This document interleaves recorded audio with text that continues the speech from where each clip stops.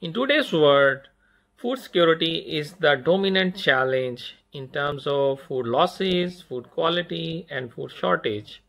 Currently, agriculture is mainly focused on main food crops, but ignoring some underutilized crops which are very good source of nutrition. In DSF project, our national institutions in Malaysia, Indonesia, Philippines, and Fiji are doing research on underutilized crops such as taro as an alternative food crop.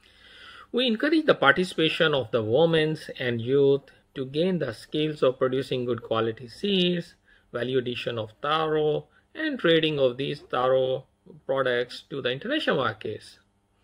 We wish the government support this initiative of promoting conservation and utilization of underutilized crops in the region.